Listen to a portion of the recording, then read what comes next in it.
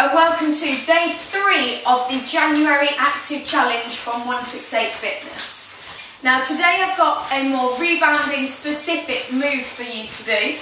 On day 1 we did tricep dips, yesterday we did squats, and today we're going to do the basic bounce. So when you're warmed up and ready to go, take your feet out wide, and we're just going to come off the rebound of both feet at the same time, keeping the knees bent, hips tilted back, so your chest is over your knees, and you've got a nice stable position. So as soon as your hips come forward, you start to fall backwards, and then you're likely to fall off the rebounder. So it's good to keep your hips tilted backwards, knees soft, chest over your knees, and on the balls of your feet so you can get the most push down possible into the rebounder.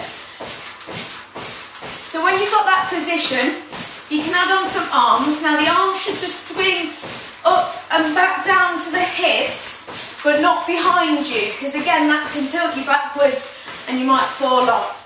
So just pulling them down towards your hips. Okay.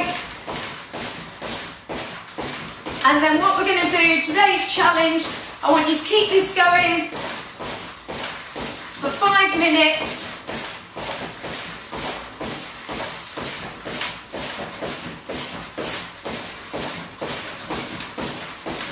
I'm not going to do it for 5 minutes because I'm sure you know how to do it by now.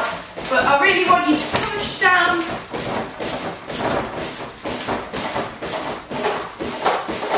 like this.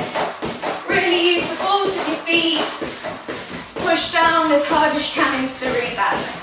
Okay, when you've done your 5 minutes, take it back to side, relax the muscles, take the heart rate back down, and well done for completing day 3 of the January Active Challenge. Now don't forget to do your tricep dips and your squats as well if you're really trying to push your fitness up throughout the month.